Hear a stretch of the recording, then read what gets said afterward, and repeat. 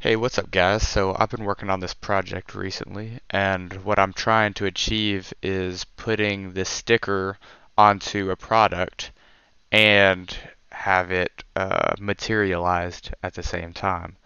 And so I watched Grayscale Gorilla's tutorial on how to do that, and it just didn't help me. There was a ton of things that just kept going wrong. So I'm just decided to I should probably make my own, and I figured out how to do it. So I'm going to show anyone else who might be having this problem how to do it too. So let's go ahead and jump right into it. So I've created a 3D model, and so the top half of the product is the only thing that needs to have a sticker on it. So I'm going to go ahead, I think it's an OBJ file. I'm going to go ahead and drag this into Premiere. Not Premiere. Uh, Cinema 4D. Okay.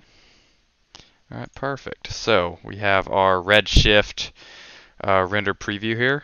So what this is just a tube pretty much. All I've done is I've rounded out the edges here. So the sticker needs to go right down here. So, okay, how we're going to do this, we're going to delete the existing one that was already here. We're going to go create Redshift material. Cool.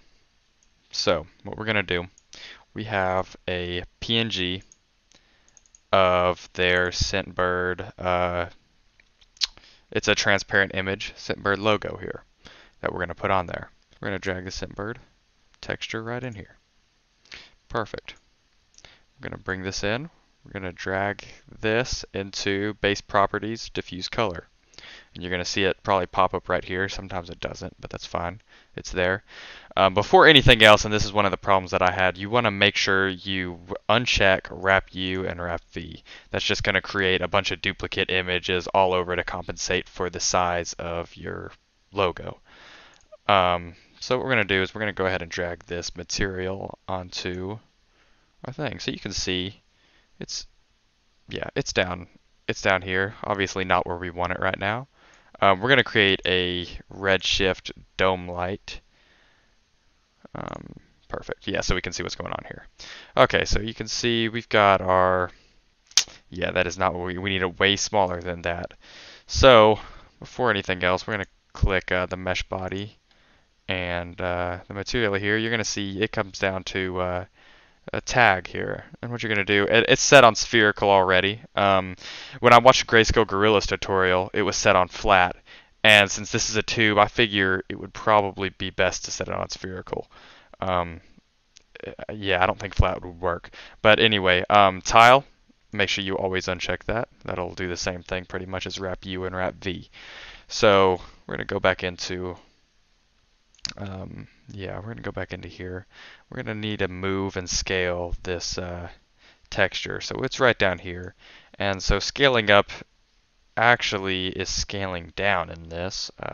Doesn't make much sense to me either. We're going to go, actually I'm going to change the offset so we can see the whole thing. We're going to go negative 0.5. Boom. Okay, so you can see it's way up here now. So we're going to go 1.5. And it disappeared. No, it went to the back. Yeah, you always just have to go up in slow numbers because it'll go all over the place sometimes. So we're going to go 1.5 here, and we still got it. We're going to go ahead and go to 2 and 2. That's about right. So, and you can rotate it as much as you want it. It doesn't matter for me right now. But yeah, it matters as long as it is down where it should be. Perfect. Great. So you can see right now that the edges on this is not making it seem like it's very transparent. So what we're going to do about that, and it's actually not transparent at the moment. So what we're going to do is we're going to go to color, and I'm not exactly, color splitter here. Bring this in. We are going to duplicate our PNG here by holding Control and dragging it down. And you see we have a duplicate right here.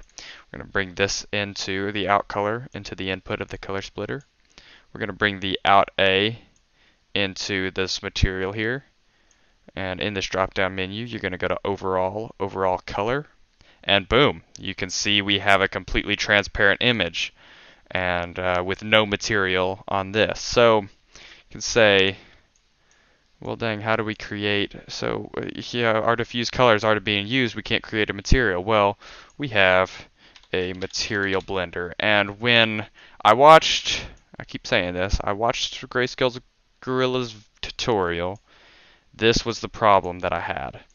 I would drag it in, and they said to put the sticker on layer 1. That did nothing for me. I put the sticker on the base color and put the base color at the surface here. Perfect, and you can see everything stays the same. That's what we want. Now, if we're going to put material on the actual product here, we're going to bring in another material, and hopefully I'm not going too fast, but yeah, we're going to bring this material out color into layer 1 color here, and keep it organized. I'm going to put it down here. I don't like them overlapping. Perfect. Now. That's not going to do anything. We're gonna bring it in. We're gonna make it a bright red, and it's still not doing anything. Perfect.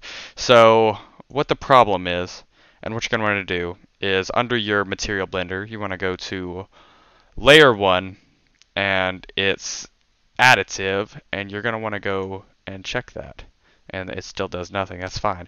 Now this was the real problem. So you're gonna want to go in, and if you bring this all the way to the white, then both of your layers, boom, are going to be visible. So yeah, it's just a quick tip for you. And if you want one less visible than the other, so say we want we actually we can't go the other way. If we want this opacity to go down a little bit for the material, we can bring this down to that. Now we've got a tiny bit red. That's a little too much. That. Now we have a tiny bit red. We can bring that up, and we have the full red. So yeah, that was my problem. It took me hours to figure that out for some reason. But yeah, as you can see, you can add to this material. You can add whatever you want to it. You can add bump maps and all that kind of stuff, and it's going to work. You can change the roughness, the reflection. Yeah, it's all going to work. Hopefully that helped you guys out a little bit. Definitely would have saved my life if I would have known this. So I'm saving it for the future in case I do something like this again. But yeah, anyway, that's how you do it. So you guys have a good day, and I will see y'all next time.